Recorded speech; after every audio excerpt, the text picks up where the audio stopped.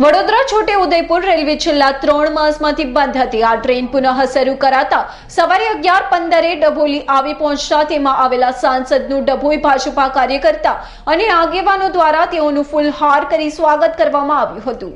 વડોદરા વાયા Dabholi Bodeli Chhota Udepur train ટ્રેકના રિપેરિંગને કારણે છેલ્લા 3 માસથી બંધ હતી। આ ટ્રેનને આજે રેલવે તંત્ર દ્વારા લીલી ઝંડી અપાતા ટ્રેન વડોદરાથી છોટે ઉદેપુર સુધી રાબેતા મુજબ ચાલશે। આ ટ્રેન પુનઃ ચાલુ કરાતા મુસાફરોમાં ખુશીનો માહોલ જોવા મળ્યો હતો। તો તારીખ 12 સપ્ટેમ્બરના દિવસે સવારે પ્રતાપનગરથી ઉપડી 11:15 ટ્રેન ડભોલી આવી પહોંચી હતી। આ ટ્રેનને ચાલુ કરવા વારંવાર રજૂઆતો કરતા તે ટ્રેન ચાલુ થઈ હતી, જેમાં સાંસદે વડોદરા પ્રતાપનગરથી છોટા ઉદેપુર સુધી મુસાફરી કરી હતી અને મુસાફરી કરતા ડભોઈ આવી પહોંચતા ડભોઈના ભાજપા આગેવાનો વકીલ અશ્વિનભાઈ પટેલ, સુખદેવભાઈ પાટણવાડિયા, દીક્ષિતભાઈ સોની, દીપકભાઈ જયસ્વાલ, વિશાલ શાહ, વિજય શાહ, ડોક્ટર જસભાઈ પટેલ, એમસી રાણા સહિત મોટી સંખ્યામાં કાર્યકર્તાઓ દ્વારા તેમનું સ્વાગત કરાયું હતું।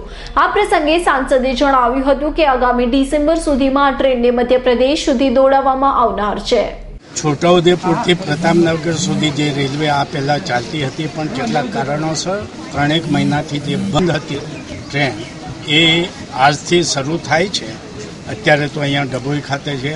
ડભોઈવાળા ભાઈઓને કે અહીંના નાગરિકોને કંઈ મુશ્કેલી હતી નહીં, પણ બોડેલીથી જે આગળ જવાની જે ટ્રેન હતી એ બંધ હતી અને આજથી શરૂ થાય છે। ત્યારે બોડેલી, છોટાઉદેપુર, જેતપુર, પાવી, દેજગઢ અને એ બાજુના જે પેસેન્જર ભાઈઓ છે ને રેગ્યુલર નોકરીમાં આવતા જતા જે ભાઈઓ છે એ બધાને આજથી હવે રાહત થઈ છે। ડિસેમ્બરમાં આ ટ્રેન અલીરાજપુર સુધી ચાલુ થઈ છે। Bureau report, Dabhoi.